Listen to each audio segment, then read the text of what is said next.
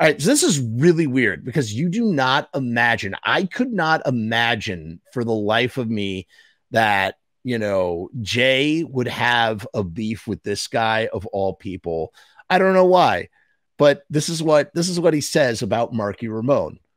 Played a show about 11 years back with the Reatards and Marky Ramone and the Intruders. So when Marky left the Ramones, he had two projects that he did until he formed Marky Ramone's Blitzkrieg, which is his current outfit. Actually, technically three. First, he had a band called Marky Ramone and the Intruders, and then he was doing The Remains, which was a Ramones cover band. That's right. Marky Ramone and Dee Dee Ramone were in a Ramones cover band after the Ramones broke up, and it was called The Remains. And so they played. So in any case, the Intruders played a show with Jay's first band, and Jay was not a fan. This is what Jay says. Boy, did they ever so fucking blow. I'm so sorry. I would love to see a fight between Marky and Jay. I just would love to see them go back and forth. Boy, did they ever so fucking blow. Marky got up to sing Blitzkrieg Bop and invited a kid out of the audience to play drums who might have been better than him. Listen, you can goof on Marky Ramone. Marky Ramone can be a goofy guy sometimes, but look, Marky Ramone is a fantastic, incredible drummer.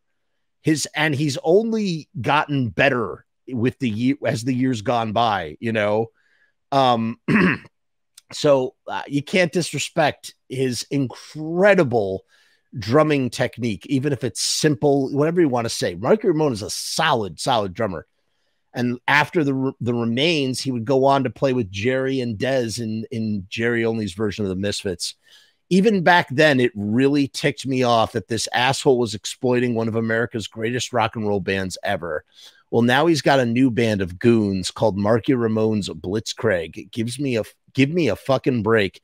You didn't even play on the first and you didn't even play on the first and best record, you old wig-headed bastard. At least Tommy plays shitty bluegrass these days. Nothing is sacred, I guess.